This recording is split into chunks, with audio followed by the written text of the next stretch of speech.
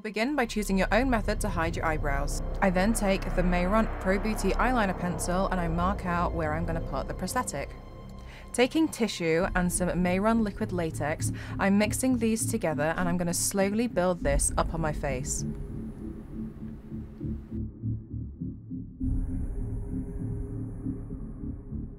I'm also using a spatula just to mark out any edges and to help blend in any of the edges as well. Once you've done both sides, don't forget to build up the chin. At this point, we're going to be looking pretty crazy, but once you've built everything up, you're just going to wait for everything to dry. I like to set latex work with powder just to remove any tackiness before I start painting. Using Mehron Paradise paint in olive, I'm going to be covering the prosthetic.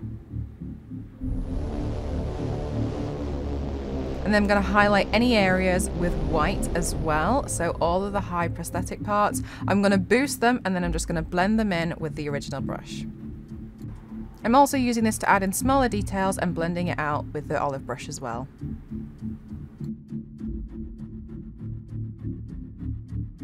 Also using Mehron Paradise paint in Wild Orchid, and I'm going to dry brush this into here. That means I'm not going to use much water at all, and I'm just going to deepen any areas as well. I'm going to further deepen this with Mehron Paradise paint in black. Back in with a pencil and outline the eyes, and I'm just going to use this to deepen up any areas that I feel like need it. Can really push this into the lips as well as pushing it into the recesses on the cheeks.